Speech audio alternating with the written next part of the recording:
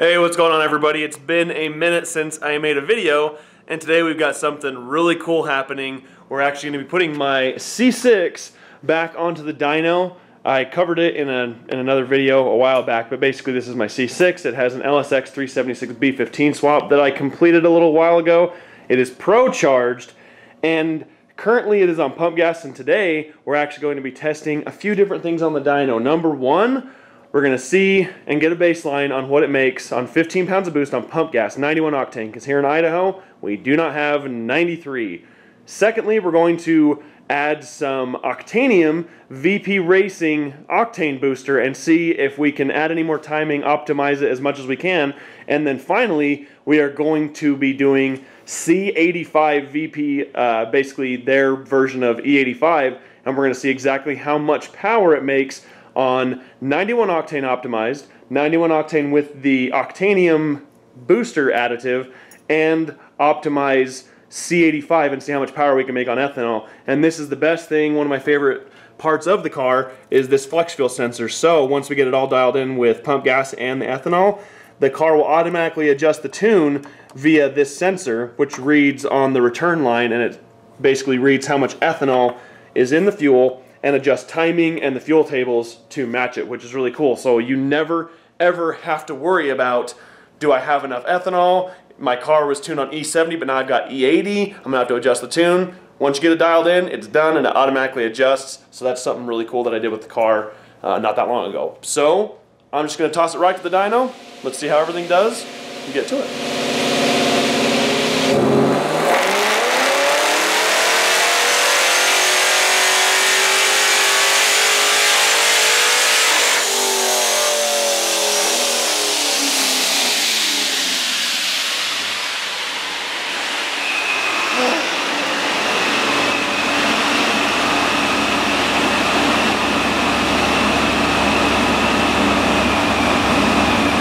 Now we're going to add this. This is a VP Racing Octanium.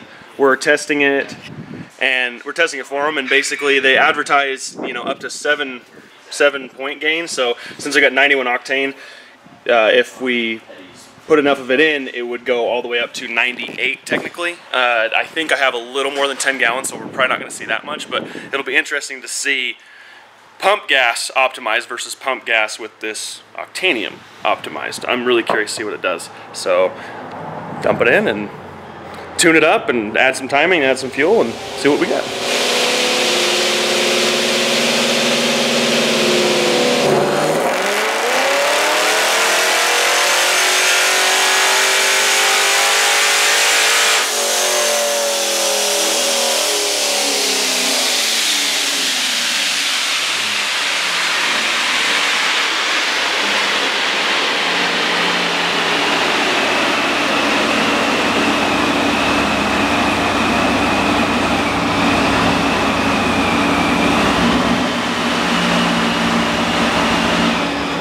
So that was really interesting. Check this out. On that last pass, on just pump gas, there was just a hair of knock. Like nothing dangerous, not going to blow anything up. But the Octanium added in, without any timing or fuel changes, got rid of that little bit of knock, and we picked up roughly more than 10. We picked up almost. I think we picked up almost 10 torque, and then we picked up a little more than 10 on horsepower. I think we picked up 11 almost. So now we're gonna add timing, maybe a degree, half degree, see if it helps. But I mean, it got rid of the knock, so that's winning in my book.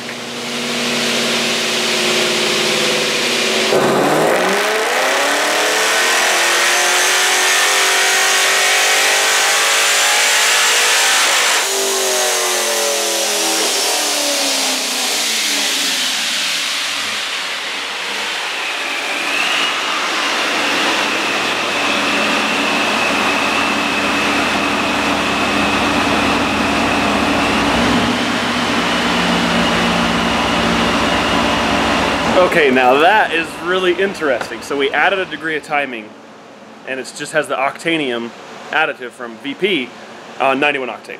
And we picked up another 11 horsepower and almost the same in torque again. So that is very interesting. So we've picked up a total of about 20 horsepower with Octanium optimized. We let it cool all the way down. And there's a little bit of a lull. I don't know if there's any left, but 20 horsepower for adding one container. So if you have like trouble finding race fuel or something, or you're in a bind and that's all you can get, it works solid.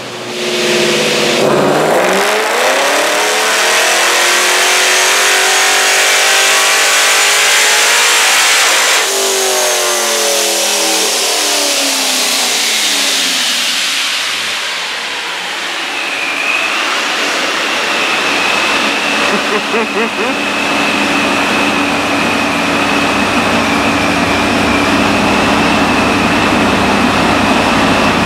this is wild to me, but we haven't seen any knock, no knock of any kind, just making fuel adjustments, and each pull we add probably about a degree of timing, right? Yep. And before, on the very last pump gas pull, there was just a hair, right? Just a hair of knock, so it eliminated that instantly. And you keep adding timing. Each pull we add about a degree, and it just keeps gaining horsepower. And when you think about it, if it's what VP advertises, which about 10 gallons, which is about what was in the tank, roughly, about 10 gallons, it should pick up 7 numbers. So it should technically be 98 octane. And we keep adding timing, and it keeps picking up power, and it's happy with it. And our latest pull so far, it picked up a bunch at the top, 784.9, so 785. And then torque, it didn't pick up quite as much on torque, but still, like, that's crazy to me. Like, that is the best thing I've ever heard of on fuel, because if you don't want to buy race gas, and if you don't have ethanol, this is great. Like, this stuff is nuts. I am very impressed, like crazy impressed, because this thing, I think they're like 20 bucks retail for this thing. So something else we're trying for VP is their this Cooldown Additive they had for the cooling system. I have to add it in slowly because, I mean, my cooling system was full, so it took I got about half of it in there before it started overflowing. We're gonna circulate a little bit, maybe take a little bit of coolant out and add the rest of this, and see if it helps. The Octanium helped, clearly, like, no doubt about it, and see if this stuff helps.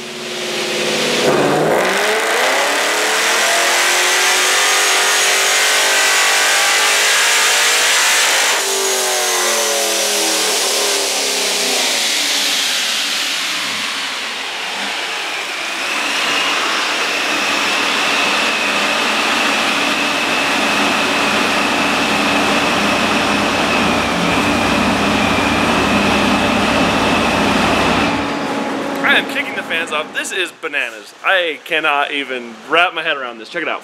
So added another degree, and we're almost 800 horsepower, and we're getting closer to 900 on torque. And this is still the Octanium. Look, it's even on the name. I can't. This is the best deal. Seriously, that is the best deal on fuel that I can even remotely fathom. From Summit, it's like 20 bucks for that container, and we have picked up dang near 50 horsepower, and I think we've picked up almost that in torque. Like, that is just, I don't have any words. I'm super impressed. Well done, VP. That is like crazy good.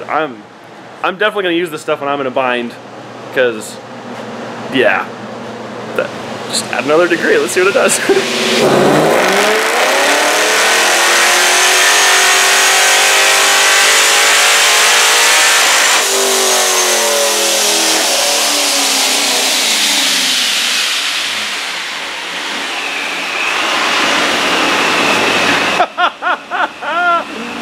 Oh, heavens, dude. This is not, sorry, this is just, I cannot handle these kind of results. This is bananas. Let me turn this fan off.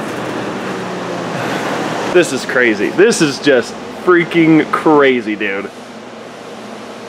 So we crested 800 by a pretty good margin, horsepower, and we're right there at 900 on torque. And we're still on 91 octane with one container of Octanium, one 32-ounce container. This is crazy. I think we're done. I think that's it. I think that's all we got for the Octanium, because we can leave it where it is.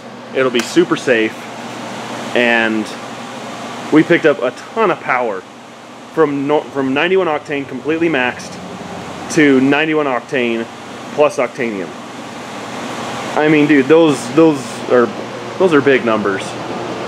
If we had picked up half of what we've picked up so far with Octanium, I would be like insanely stoked. I don't even know. Yeah, I don't have words for that. The numbers speak for themselves. That's crazy. That is just bananas. So next, I don't know if we add more or not, because it just keeps going up, and at this point we're not gonna have much to gain with ethanol because we picked up so much with just octane booster. I mean, heck, we ended at 747 wheel horsepower and we're at 810. So we picked up 63 horsepower on octane booster to the tire. And torque, we picked up 75.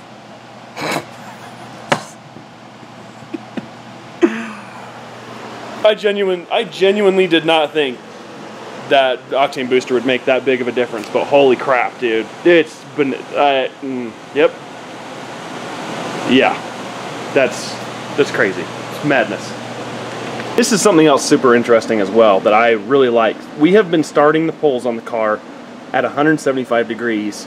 We let it cool down for 10 minutes in between each pull, and we start the pull consistently at 175 degrees. When we were running it without the cool down, we'd end the pull 182 degrees roughly. And every pull it circulates more, it actually cools it more and more. At the end of that last pull, it was 177 degrees, and we start at 175. So from the beginning of the pull to the end of the pull, it only went up 2 degrees. This stuff is working.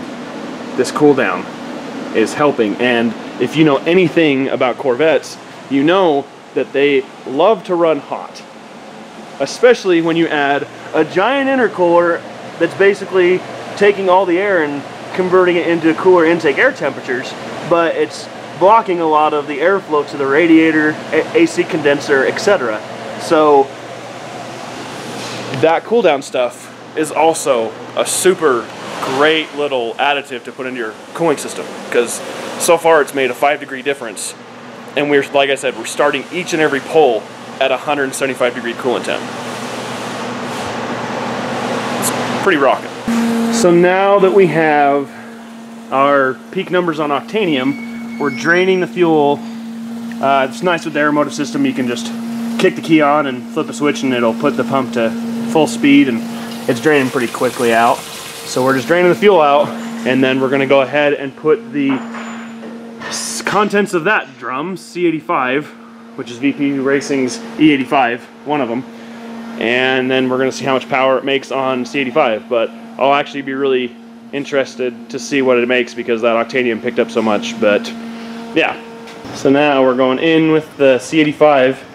I have my homemade pump. It's a factory Honda fuel pump with a bunch of hoses attached to it so that it reaches, but it works. Hopefully. I haven't used it in a couple of years. Hopefully it works.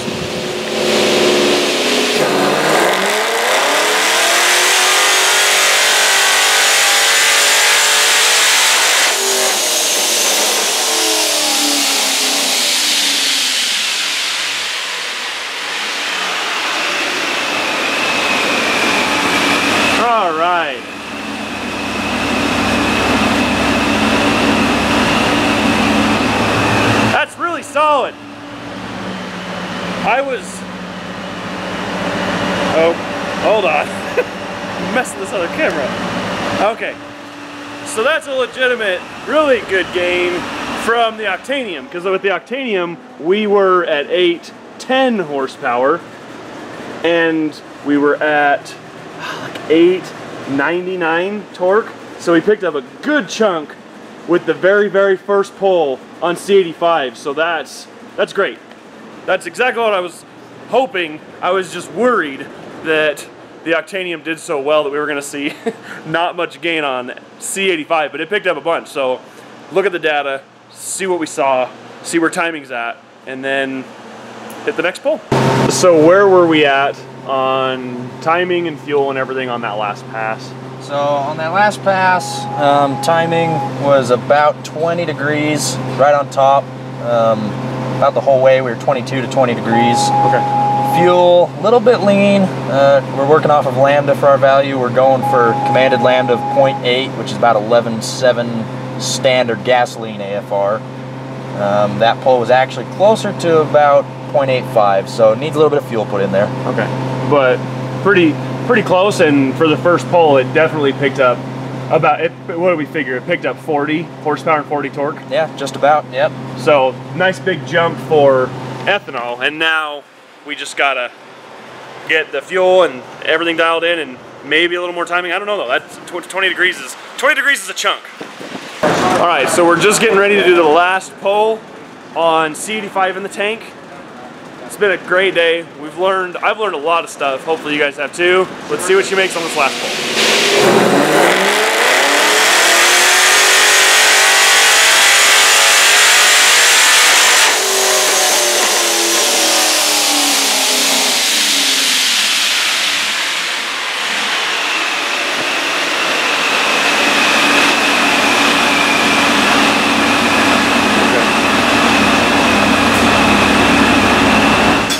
So those are your final numbers. The very last pull was within a couple numbers here and here, so we just reverted back. We figured we were pretty much to the max on everything anyway. We just wanted to clean up fuel and timing a little bit. So here are your final results from this. This Octanium, this is bad. This is some badass shit.